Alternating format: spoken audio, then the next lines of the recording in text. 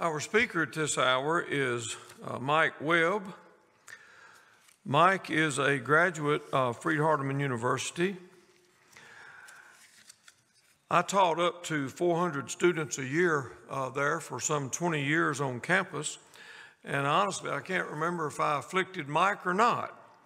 But he was roommates with Will, isn't that right, Mike? And I know I afflicted Will, but at any rate, we're glad that Mike is able to speak at this hour. He received the Bachelor of Arts degree in Bible there and also the Master of Ministry. He's been in full-time ministry work since that time. He has worked at the Willow Avenue congregation in Cookeville and Double Springs congregation in that same area. And presently, he is working with the Richmond Chapel congregation in the nearby area. He has had some good years, in local work. And presently, in addition to the work that he's doing at Richmond Chapel, he is working with Southeast. He's been doing recruiting work for about 6 years. And he is presently also the Dean of Admissions and teaches some Old Testament courses. Mike loves the Word, he loves to teach, he loves to preach, and he has a great love, for the work of the Lord's church in general. And so we're happy today to have him as a speaker, and I want you to give your kind attention to Brother Mike Webb. Mike?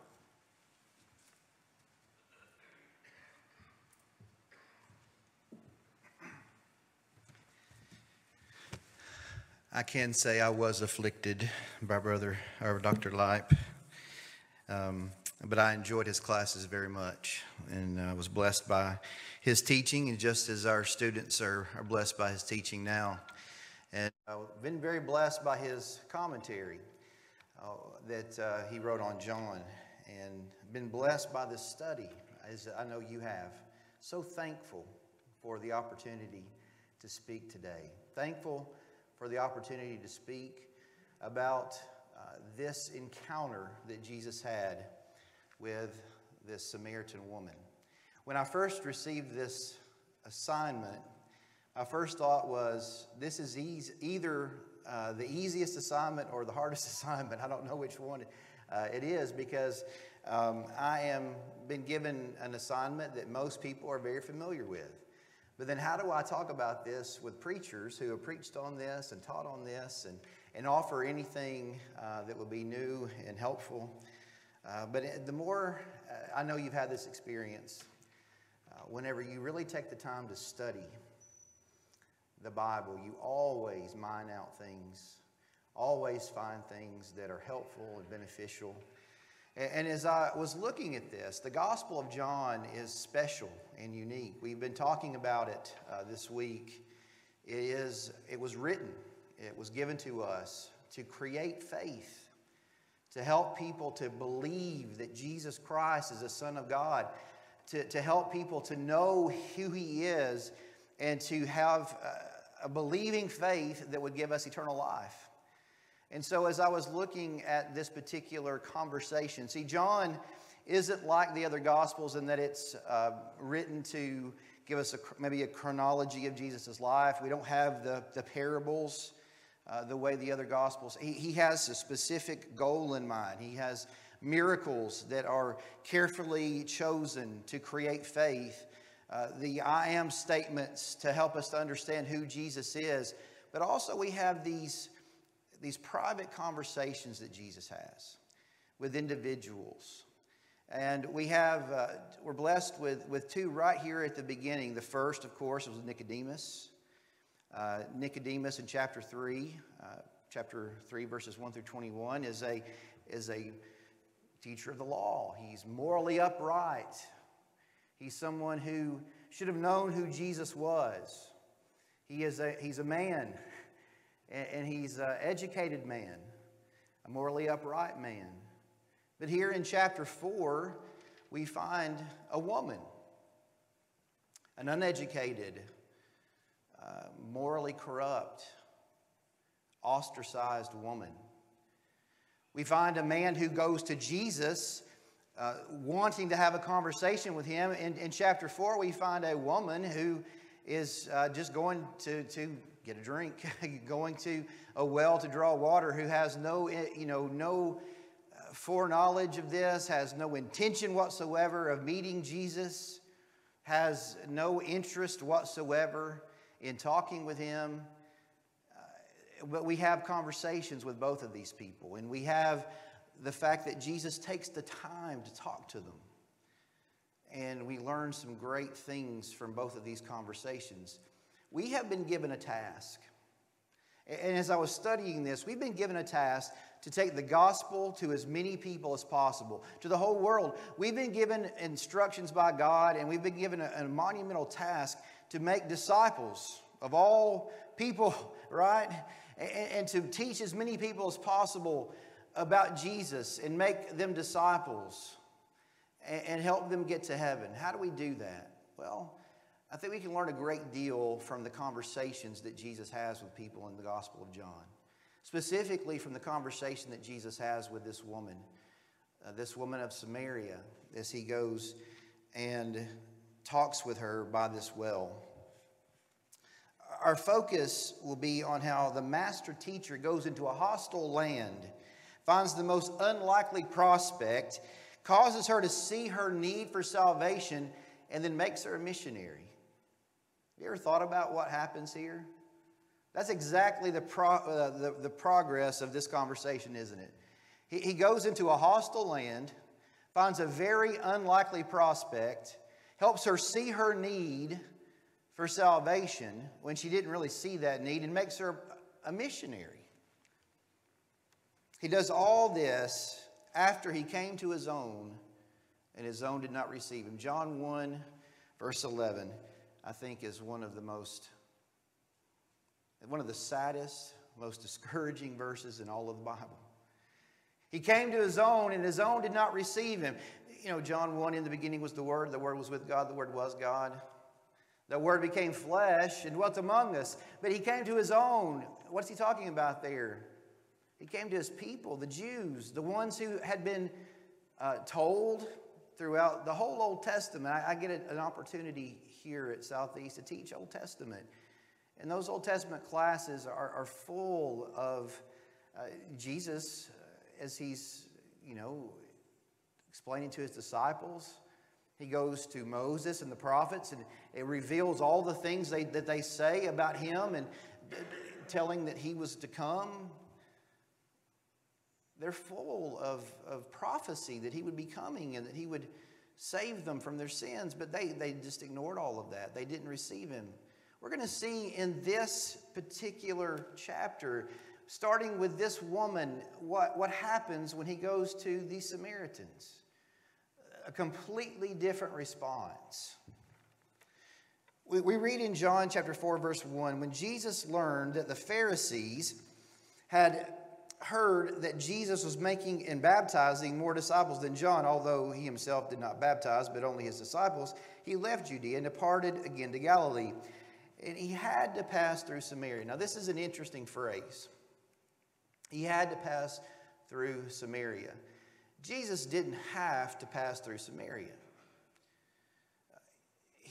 Most Jews would go around. They would go from Jerusalem to Jericho, and they would go over the Jordan River there.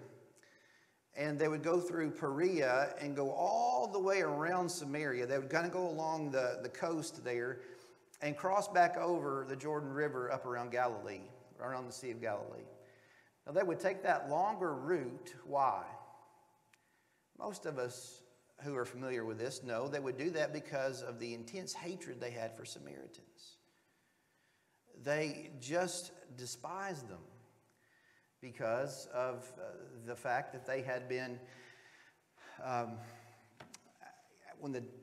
this is kind of a long, involved story, I guess, but most of you, if you're not familiar with this, the kingdom divided after Solomon. The 10 northern tribes, they began to worship idols. And because of that wickedness and idolatry, because they refused to repent after all the prophets that God sent them, they went into captivity. And the Assyrians took them off into slavery, and they brought other people in, and those pagans mixed with the Jews that were there, and those people were not full Jews. There was a mixture of things there. They continued on in that mixed religion, and they worshiped in the wrong place at the wrong time in the wrong way, and the Jews in Jerusalem, they looked down upon them. And so there was a hatred of these people. And now most of the Jews would come from Galilee to Jerusalem. Josephus lets us know that some of them would go through, holding their nose probably the whole way, not talking at anyone or looking at anyone because of prejudice. They would go through there, but most of the time they would go around. But Jesus, morally, he had a mandate. Jesus would say in John 4:34, "My food is to do the will of my Father who sent me." He needed to go through there. I must go through Samaria because he had a mission. Why did Jesus come to this earth? What's he say in Luke? The Son of Man has come to do what? Do seek and to save the lost. Jesus had a purpose. He had a mission. He knew what he was going to do, and so he went through there and he took his disciples through there. It says that he came to the town of Samaria called Sychar, near the field of Jacob had given to his son Joseph. And Jacob's well was there. So Jesus, wearied as he was from the journey, was sitting beside the well. It was about the 6th hour. This is about noon. A natural time for tired travelers to rest, to take some refreshment. This particular territory was rough. It wasn't easy traveling as they would go through here. The Greek here is the perfect active participle, perfect tense, emphasizes a state of weariness. He was worn out, just worn to the point of exhaustion. He needed to rest.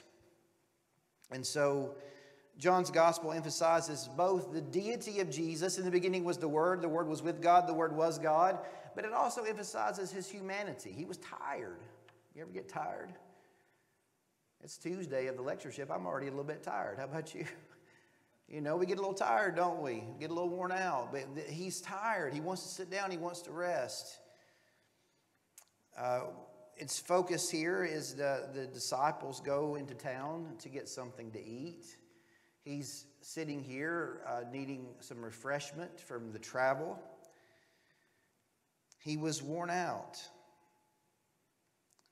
And it's here that he has the opportunity, and he takes the opportunity to meet this woman. It provides him an opportunity to talk with her, to have a conversation with her, and to change her life. One of the things that we see in verses 4 through 7 is that Jesus takes opportunities, and he meets people where they are. Read with me verses 4 through 7 here. I'm sorry, this is actually. The woman from Samaria came to draw water. He said, "Give me a drink." For his disciples had gone away into the city to buy food. The woman came to draw water. He was thirsty. He asked her for a drink. The woman came to the well to draw water. It was a gathering place. You know, Jesus takes a moment here. It takes an opportunity because he's tired and he's sitting here by this well. Jesus, having this need that he had, takes an opportunity. He could have kept going, but he sits down by a well knowing this is a place where people would gather. A lot of times, what do we do when it comes to talking to people and meeting people? What do? We build nice buildings. There's nothing wrong with a nice building. It's nice. It's comfortable in here, isn't it? The seats are comfortable. The air is comfortable. It's a good gathering place. It's a good place to be. We have a nice sound system. We're able to stream this videos out. I mean, the buildings are nice. But Jesus didn't go and build a building when he came to earth and wait for people to come to him. What did he do? He would go out and he would find where people were. And there he would wait for opportunities to talk to folks. We need to think about that when it comes to the way that we do evangelism. He went to where people would gather. The woman was at the well at noon alone.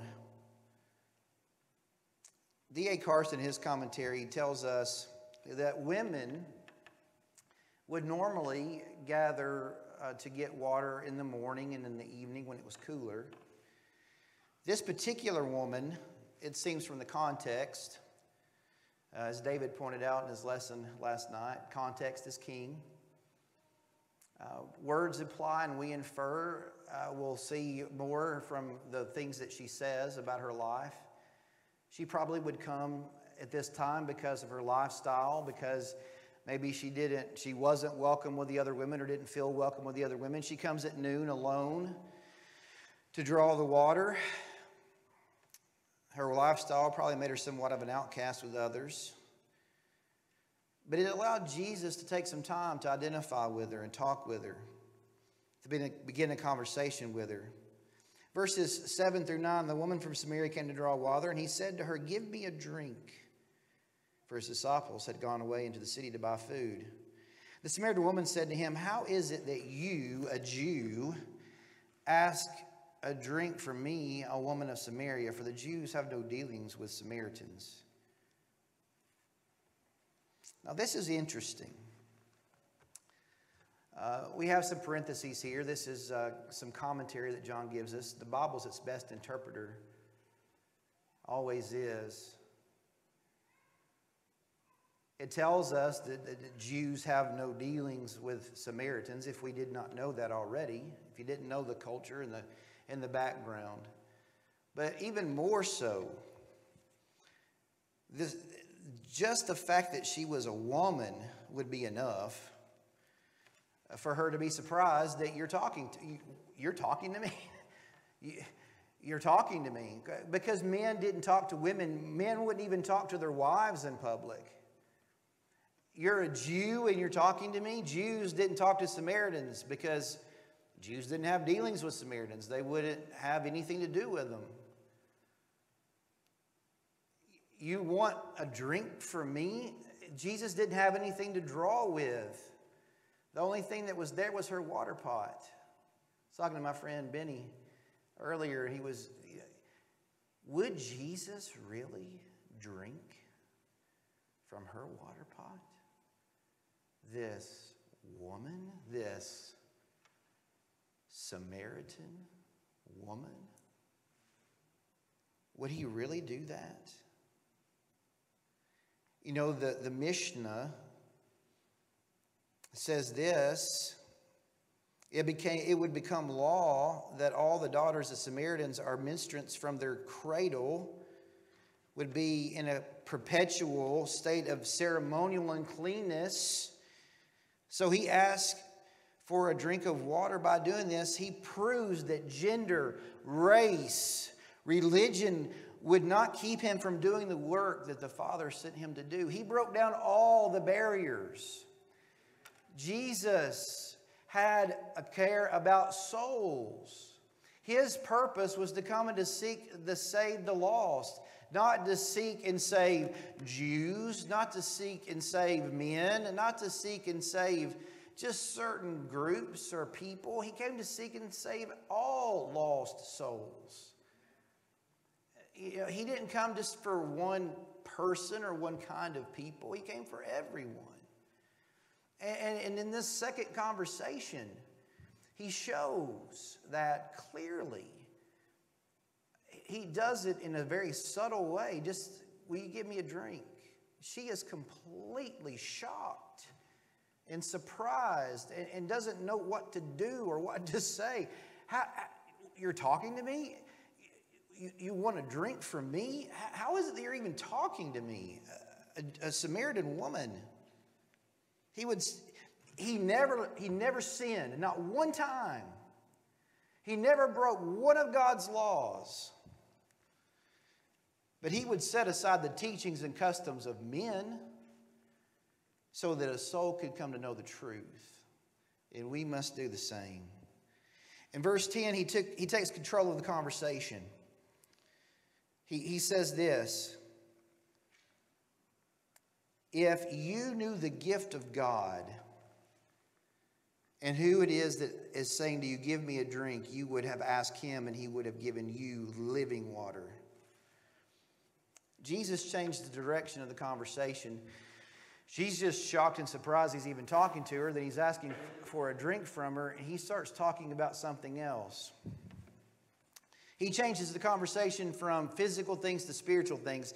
As we're talking to people and having conversations with people, it's tricky and it's not always easy, but this is something that we must do. Jesus identified with her need in verses 7 through 9, and he changes the conversation. She needed salvation. That's something that we need to do, and we need to be able to learn how to change the conversation to spiritual things. When you're talking with people, we learn from the master teacher here, change the conversation to spiritual things. We need to learn this from Jesus. He talks about the gift of God and about his true identity. He's trying to help her to see who he really is. She doesn't know who she's talking to, and she doesn't really understand what she needs. Most people that we talk to, folks, they don't understand what they need. They really don't understand what their true needs are. And this is something we wonder sometimes why. I try to talk to my friends about the Bible and about God, and they're just not interested. Well, probably because they don't really understand what they need. They don't understand what their needs are. You're the same way. If you don't understand you need something, are you interested in it? No. Until you know that you need it, you don't want it. That's why, salesmen have to work so hard. When you walk into a store and somebody comes right up to you and they start trying to talk to you, what do? Just looking, leave me alone. Don't bother me. I don't need your help. We don't want to talk to people if we don't feel like we need their help. Now, if you need something, you look for. They're always there when you don't want them, and you can't find them at all when you need them. Have you ever noticed that? You can't find a salesperson with a flashlight when you need one, can you? Well, this is the situation here. She doesn't know that she needs any help until he helps her to discover it. He's offering her living water. If she only realized that he had come to give her eternal life, she would have asked him for this living water. He intentionally uses a phrase, though, that was open to different interpretations. He does the same thing with the temple in chapter 2, verse 19. He does the same thing with born again, with Nicodemus in chapter 3. He's talking about a spiritual thing, but it's open to a different interpretation. He's trying to help people get to where they need to be without just telling them head on. He wants them to arrive there on their own. She didn't know Jesus' identity yet. She didn't realize she was the one in need. And so he talks to this. She misunderstands. It takes her a minute to grasp what he's talking about. The woman said, "Sir, you have nothing to draw with, and the well is deep. Where did you get this living water? Are you greater than our father Jacob?" Yes. She doesn't understand that yet. He gave us this well and drank from it himself, as did his sons and his livestock. And Jesus said to her, "Everyone who drinks of this water will be thirsty again. But whoever drinks of the water that I will give to you will never be thirsty again. The water that I will give to him will become in him a spring of water welling up to eternal life." And the woman said, "Sir, give me this water that I may not be thirsty or have to come here to draw water." And Jesus said to her, "Go call your husband to come here." The woman said to him, "I have no husband."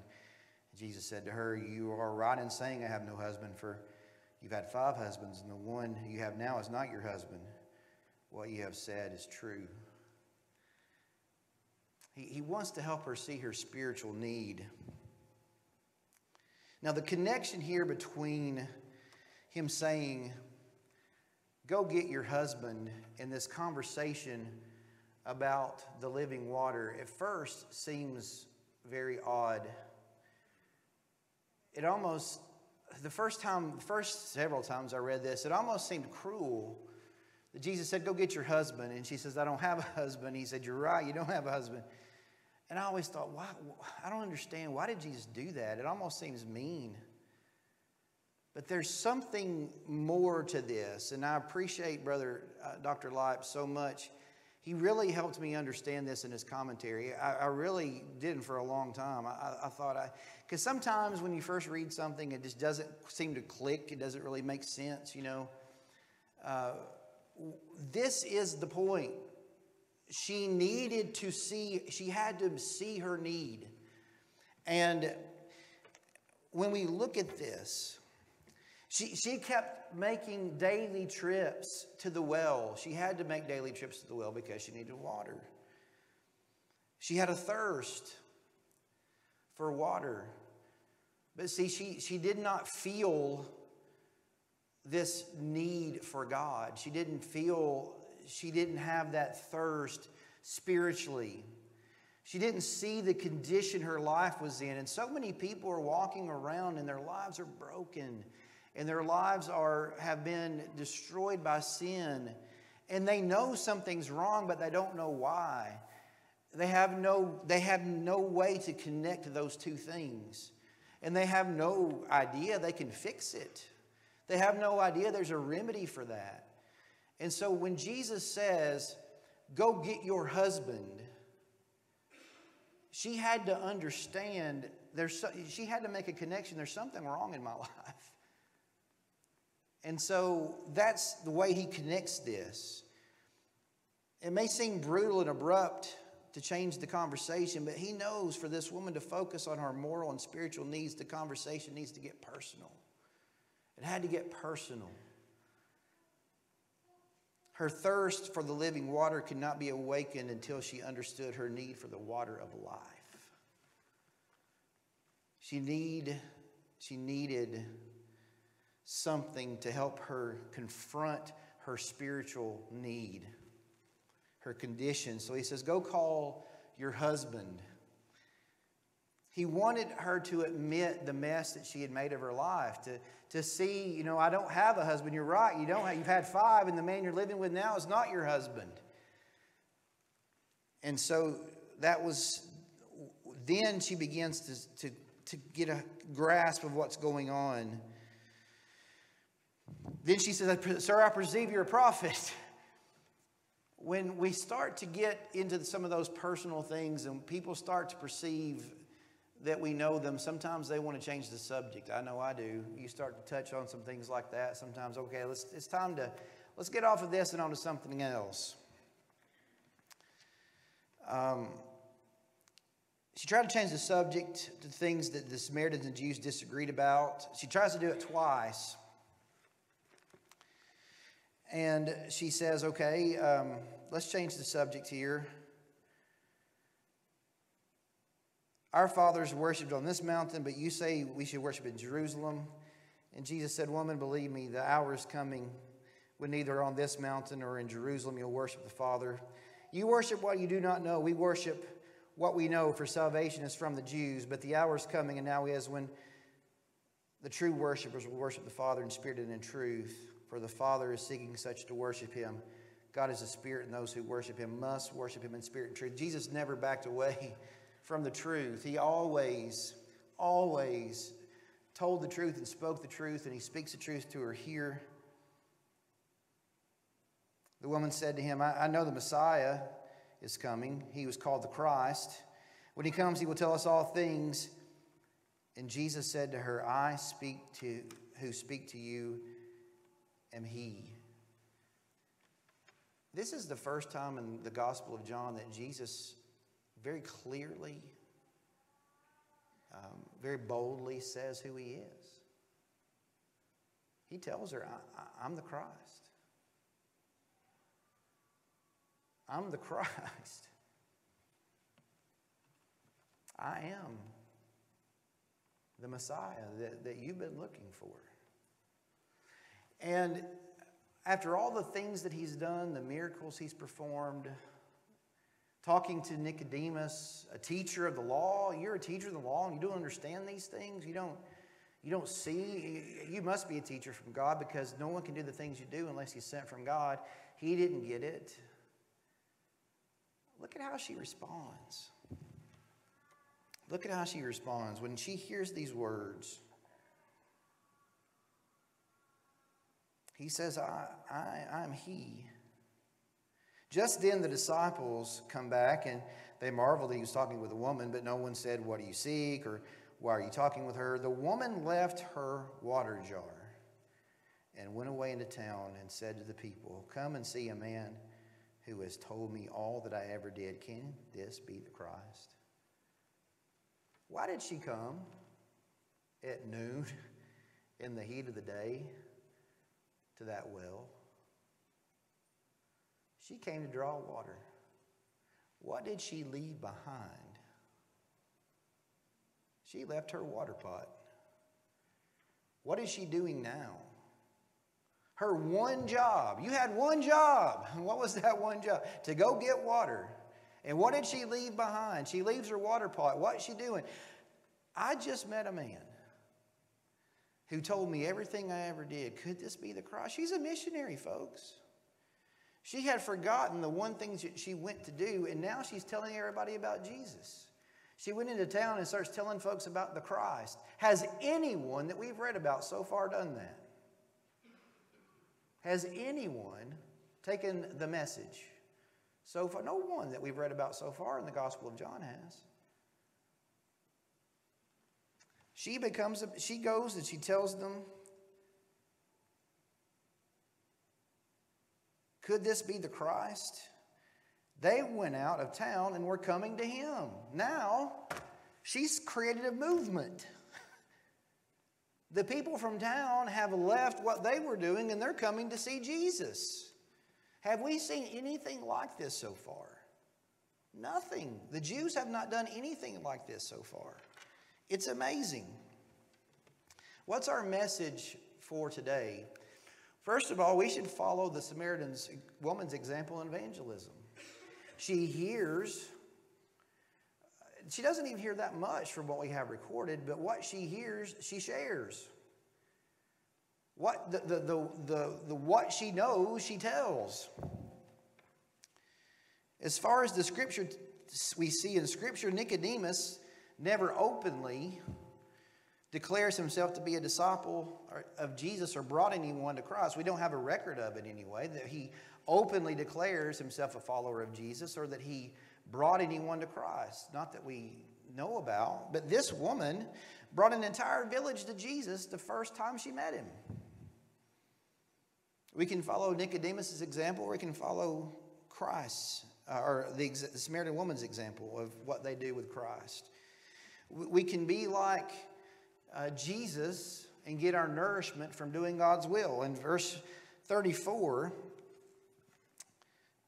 we read, meanwhile the disciples were urging him, Rabbi, eat. But he said to them, I have food to eat that you do not know about. So his disciples said to one another, has anyone brought him something to eat? And Jesus said to them, my food. See, another one of those spiritual conversations that they take very literally and don't understand. Now, we went all the way to town and bought this food. Now, he's not eating. What's going on? Who brought him food? No, I'm not talking about physical food. My food is to do the will of him who sent me and accomplish his work. Do you not say that there are yet 4 months, then comes the harvest? Look, I tell you, lift up your eyes and see the fields, they are white for harvest. Already the one who reaps is receiving wages and gathering fruit for eternal life, so that the sower and the reaper may rejoice together. For here the saying holds true, one sows and another reaps. I sent you to reap for that which you did not labor. Others have labored and you have entered into their labor. Now, this is a true statement. It is a principle. Principles are always true wherever you put them. But I also think that when he's saying this, that there may very well be a illustration involved as well. As he's saying this, it's very likely, because of the context, that they're looking at a field and it's not time for the harvest yet. But as he's saying this, he's saying, look, because there are people walking, what is happening? The Samaritan woman just went to town and told the people, I think I may have met the Christ. And a lot of folks are coming to see Jesus. But we're going to read about that in here in the next couple of verses. So it's very likely that he's saying, you look and see there's no, he's talking spiritually. My food is to do the will of him who sent me. It's very likely that as he's saying this, there's this whole group of people who are walking towards him. And you're saying that there's still 4 months to the harvest. Well, see, look, the fields are ripe with harvest. You're entering into the labors of someone else. One of the things we can learn from this, a message for us today, is that we must keep our eyes open for opportunities that others have made. I have entered into many labors that other people have prepared for me in my life and in my work. Other people have planted and worked, and I've entered into that labor on the back end and been able to benefit from their labor. The fields were ripe for harvest when I got there. I feel like even at Southeast, I'm definitely entering into the labors of many other people and what the work that they've done. Look at what's happening here. I sent you to reap that for which you did not labor. Others have labored, and you have entered into their labor. Sometimes we'll be the one who sows. Sometimes we'll be the one who waters. Sometimes we'll be the one who reaps. But we need to keep our eyes open for those opportunities and not miss them. Many Samaritans from the town believed in him because of the woman's testimony. He says, for here the saying holds true, one sows and another reaps. I sent you to reap that for which you did not labor. Others have labored, and you have entered into their labor. Verse 39, many Samaritans from that town believed in him because of the woman's testimony. She became a missionary, and many believed because of that. He has told me all that I ever did. So when the Samaritan came to him, they asked him to stay with them. He stayed there for 2 days, and many more believed because of his word. He stayed there and taught them. They entered into the labor that she had prepared. We must be ready to reap from the work of others. She was just a woman, a sinful Samaritan woman. However, she, unlike any disciple of Jesus so far, was able to bring an entire town to Jesus. The Jews had many more advantages. They rejected him at every turn. The Samaritans believed. And now look at what is said here. Look at what they say whenever they hear his words. It's no longer because of what you said we believe, for we have heard for ourselves, and we know that this is indeed the Savior of the world. May everyone that we know, everyone that we come in contact with, be able to say that Jesus Christ is the Savior of the world. I hope that you believe that, and I hope that you will continue to share the message so that everyone can say, before it's everlastingly too late, that Jesus Christ is the Savior of the world. Thank you so much for your attention.